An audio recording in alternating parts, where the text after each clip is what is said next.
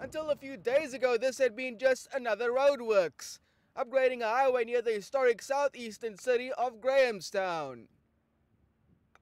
Now it's a site of a treasure hunt, sifting through tons of rubble for tiny traces of long extinct life and the fossils of species never known before.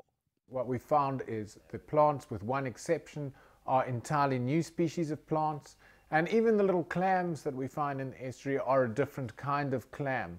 The seaweeds are a different kind of seaweed, and all of that is telling us that the environment was slightly different, perhaps more marine. The fossils date back to a time when Africa was joined with South America, Australia and Antarctica, part of a supercontinent known as Gondwana. This region would have been in the center of Gondwana.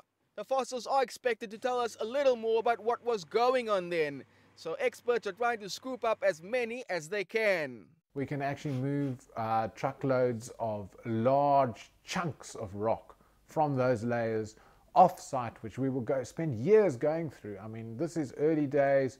The potential is enormous for what we may find from the site. The road builders must now rethink their design to accommodate the site. Now there are plans underway to incorporate a picnic area near this fossil site so that the public can also get to enjoy this paleontological treasure trove. And that should be completed by at least next year. Travers, CCTV, Grahamstown.